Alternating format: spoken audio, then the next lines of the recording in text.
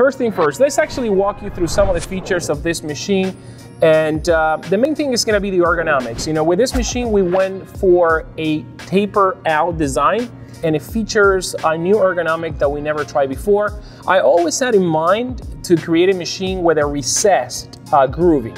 Now, machining this recessed grooving is not that easy, and one of the reasons why you know, we kind of like ruled it out in the past, but you know, with this version, I wanted to do that.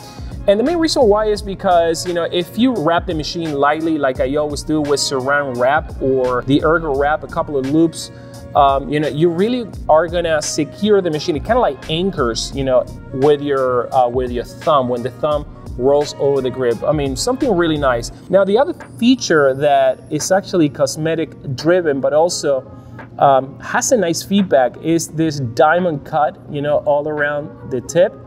And in my opinion, you know, it's kind of like a nice way to, you know, roll the machine with your fingers, you know, because you have that traction there, but it's mainly for cosmetic purposes. And I really, really like how it looks, you know, depending how the light hits.